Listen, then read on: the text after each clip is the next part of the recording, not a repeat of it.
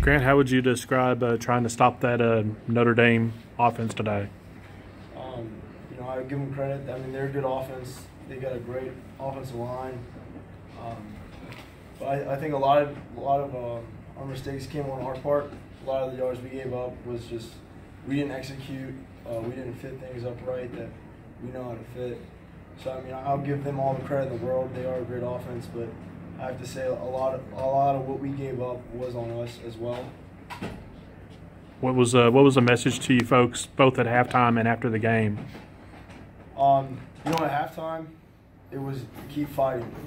Keep swinging, keep going. I thought we were still in the game. We were down a little bit, but we're absolutely in the game. So we had to pick up our energy a little bit. That was a big part of the message, and just come out and fight, come out and be physical. And after the game, the message was kind of like, defensively, the message was we didn't execute, which we knew that, and it was, it was like we'll look at our mistakes and we'll get them fixed. We'll learn from this, and we'll come out ready next week. Grant, Notre Dame's played a lot of football for a lot of years. This was tied for the most yards they've ever had in program history. Your reaction to that? And like I said, we didn't execute as well as we can, and that's what happens when we do that. I don't really have much else to say about that. When the defense doesn't execute, the offense is going to score a lot of points and gain a lot of yards, and that's what happened tonight. What will be the emphasis this week as you try to work on some of the mistakes that were made today?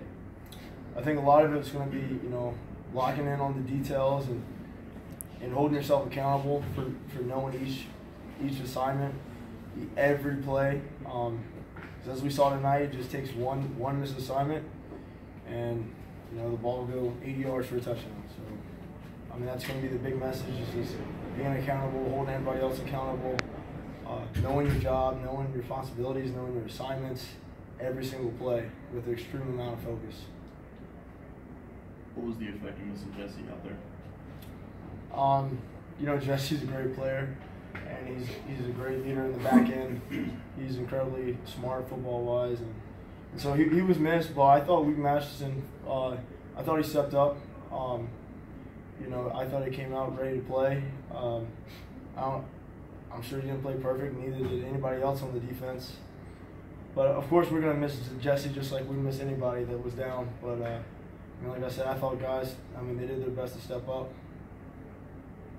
How do you bounce back defensively for next week? We learn from it. We'll look at this film. I'm sure a lot of guys will watch it on the way home, going back to Winston tonight. We'll watch it tomorrow. We'll see what corrections need to be made, and we'll make them. And we're going to have to get together, talk together, see what we got to do different throughout the week, where we can fix, tighten up on some of these details that we were not tight on tonight, and we'll learn from it and get better. Thank you.